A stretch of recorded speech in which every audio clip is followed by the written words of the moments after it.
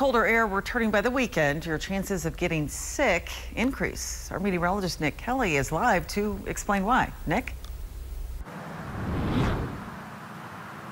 Good afternoon, Lee. While it is a bit unusual to see temperatures like this going from record warmth to the eventual return of chilly air, it's not unusual for temperature swings like this to start sending some people to the doctor. While some medical experts say there's not enough evidence to show temperature swings as the main culprit for an increase in illnesses and doctor visits, returning colder air will have people back inside more often. More time inside with drier air and close proximity to others then leads to an increased risk in catching certain illnesses. No matter what the weather is, though, the advice from experts on how to stay as healthy as possible remains the same.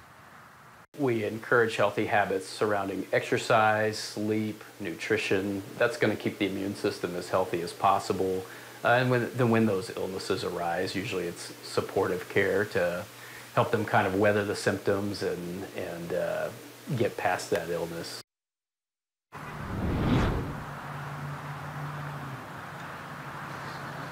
Now, doctors also encourage you to get your vitamin D levels checked and, if necessary, get some supplements over the counter or by prescription, since decreased sunlight exposure could lead to lower energy and your immune system not running as well as it should be.